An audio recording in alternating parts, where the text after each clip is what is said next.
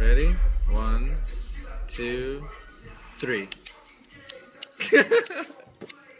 Hey, so I'm drawing the cover of Spine instead of the page you're looking at right now, because you know how usually it's the page you're looking at and this is not it.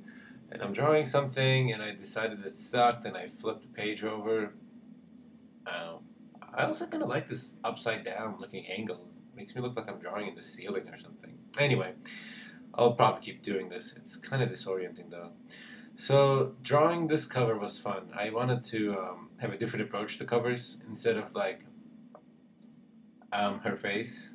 I wanted to do something that happens within that story. So this is the first 24 pages of the comic when she's walking around, and this is part where she's sneaking on one of the crates and she's right about to go in, and you can actually see the tower behind her. I'm gonna get that in a second there, right there, the tower. And then there's going to be two dudes in front, like in page 3. So I'm including more of the story, as much of the story in the cover as I can.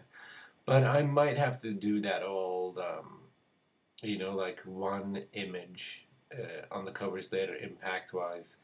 But I didn't record this coloring because I was too drunk while I was coloring it, but this is what it looks like when it's colored. Maybe I should be drunk when I'm, coloring. I don't know. I like that light. This is me watching people going up and down the staircase at work.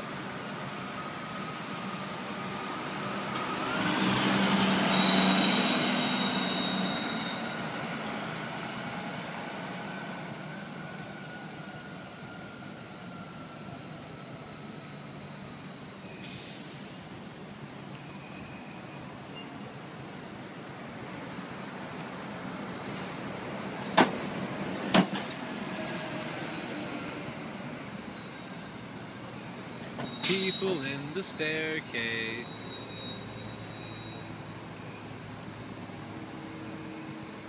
So that's what I do. I just come out here and watch them go up and down.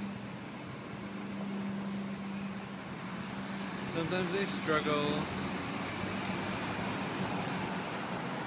There's like no one left.